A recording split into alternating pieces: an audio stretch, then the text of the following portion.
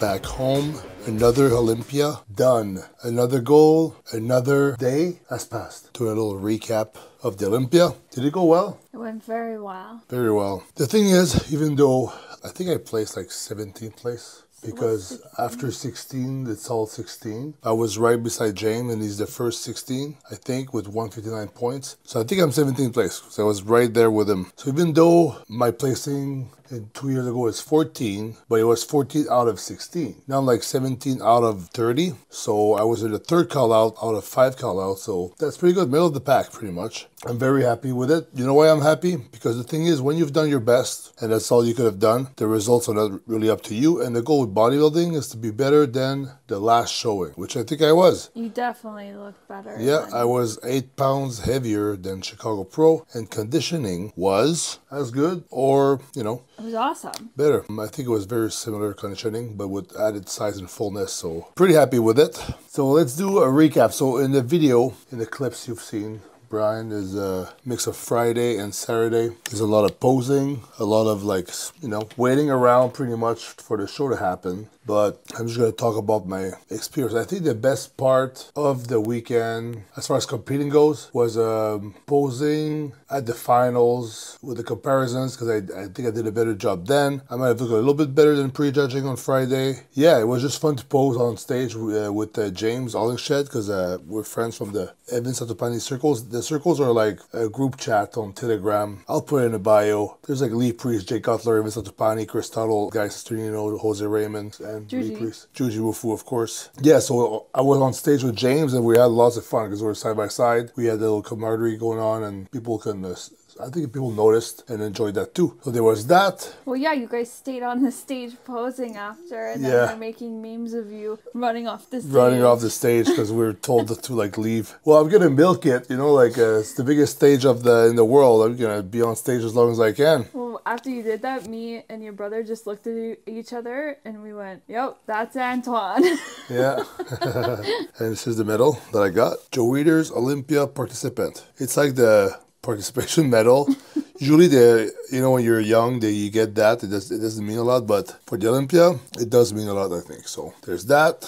That's cool. And also, after pre-judging, we had a nice hug. Yeah. That was a good, nice hug. I think it's like the emotions were so high the whole last few weeks, and then the trip, and we made it to Vegas okay. Like, that's what I was worried about, was just getting to Vegas. And then while we were there, it was just keeping it calm and cool for you. And internally, I freak out a little bit, but I keep it pretty chill around you. And then after prejudging, after you were on the stage and you looked so amazing, and I was like kind of like sitting there after you got off the stage. I'm sitting there in the stands with your mom, your brother, and our friends, and I was like dead. Like, I couldn't say anything. I just wanted to see you, and then I saw you, and I gave you this big hug, and I just started like sobbing. It was a nice hug, though. Lots of emotion. So that was one of the things I liked the most about the weekend. It's like back in Vancouver, we had a nice little moment together after. So the best part about these things is, I think, sharing it with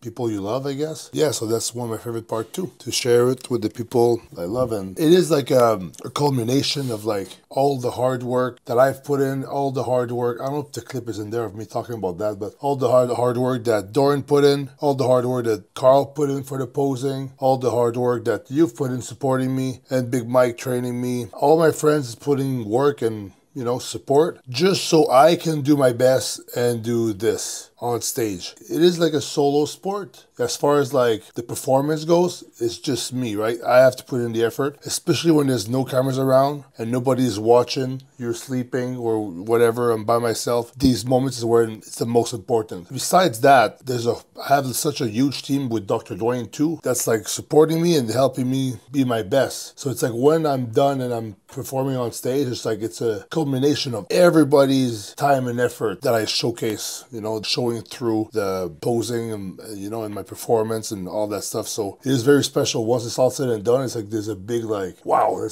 something happened. It's like, it's just like it's the peak.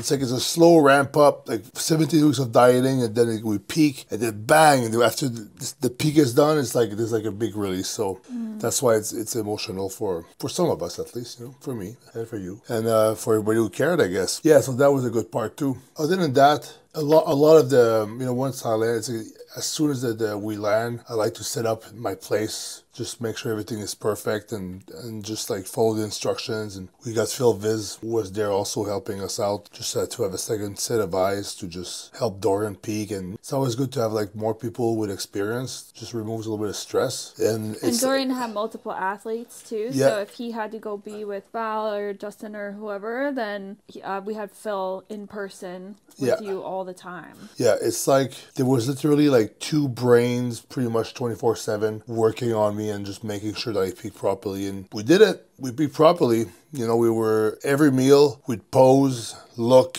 assess, and then they would like make a decision, then we would go from there. It was literally like, how some in the off season you check in with your coach once a week. I was checking in with two coaches every like 30-40 minutes pretty much, like every 2 hours at least. We would do like a few rounds of posing and to create the demand for the carbs, and then assess the salt, the water, the food, and all that stuff. It's very interesting the last few days like that. Once you land, it's like the hard part is done. The only thing that's hard is like just posing when you're kind of tired in between your meals, but you don't have a choice because like there's two people waiting for you there just like to assess. So you just do it, you accept, and you do it. So really proud of what everybody achieved, and I'm really proud of you. Yeah, proud of you for helping me. And I'm also proud of myself. I mean, I know it's like pretty much like did my best. Try to see where I could have done better. The things I could have maybe done better would have not even impacted like the result really. Just trying to see like what if I could cut cream out more. It's just of my coffee. Because this prep I tried to like, let's see how far I can keep the cream. And then I just got shredded on drinking cream in my coffee. So the thing when you have like a lot of muscle and you're an open bodybuilder and you're as active as I am, I think like you can play around with like adding 100 calories or less in your day. It will not make a difference. It's more like if there's bigger mistakes that you do every day, or if you just lack with the training, or you just cheat on your diet, literally, that's not good. Sneaking chocolate. Yeah, some bodybuilders will do that still. I can't believe it. We'll just like add food. No, you can't add food to your plan and not tell your coach. That's not how it works. But yeah, another highlight actually of the weekend was meeting up with everybody from the circles. I went with Lee Priest to McDonald's. That was kind of fun. And I met with Chris Tuttle that I did see in a long time. And and I became more friends with Derek Lunsford backstage, and it was lots of fun. Oh yeah, another highlight was also after the show I trained arms with Walker. So that was cool. He's number 3 in the world right now. So it was very motivating to be with somebody that's like the highest of the highest level. The thing is, I like to be around people who are better than me because you are like a combination of the people you hang out with, right? So it's like if you just hang out with like people who are less good than you won't progress as fast. You only progress when you're around people who are like at things that they're better than you at. So if I do bodybuilding, if I have a chance to hang out with a bodybuilder that's better than me, I'm gonna do it. So I don't like collabs usually because if I don't want to hang out with a person for real, I'm not gonna want to do a video with them. You also don't like training with other people. I don't really. But after a show, it's like more laid back, so it's okay. Nick Walker trains hard. We had a good workout. It was just crazy to see the size of his arms in person. So he's funny too. That's what I like about him too, is that he's funny. The collabs with Juji's are so good because we're really friends. That's all. That's the best. The best videos are genuine videos where you're really yourself. Yeah. So anyway, it was a good highlight for me to train with him. Also, when the show was over, I was kind of like backstage. There was like a moment where I was like, it was kind of like I felt like an emptiness, like a void almost, like shit. Because all these weeks you focus on the finish line and then you cross it, you're like, oh, now what? It's over?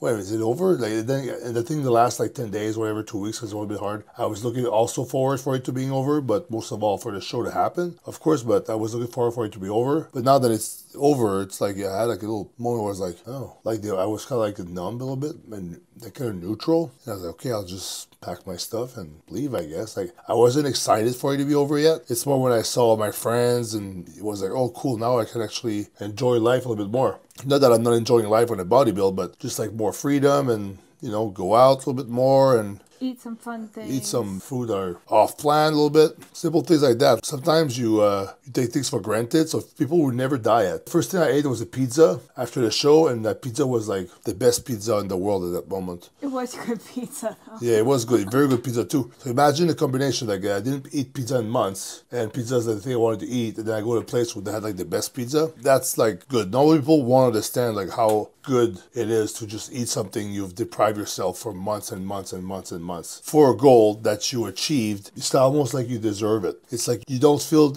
an ounce of guilt for eating pizza at that moment because you've worked so hard to achieve the goal that you wanted to achieve, and it's like the ultimate treat. It's like part of the trophy. It's like victory pizza. It's good. Now that it's over, how do you feel that? That's what I said to you today. We got home and I feel like a little out of sorts because I'm just so used to like the schedule and what's going on, and now it's like Christmas time and I have to like get into Christmas. I was so like on Olympia mode mentally, and then now now I have to get into like Christmas mode, and we are hanging out more and just chilling. Well, we hang out all the time anyway, but mentally, you're more there. Yeah. So. Hey, we got homemade ramen. And I don't have to do the dishes for the next couple months. That's what she thinks.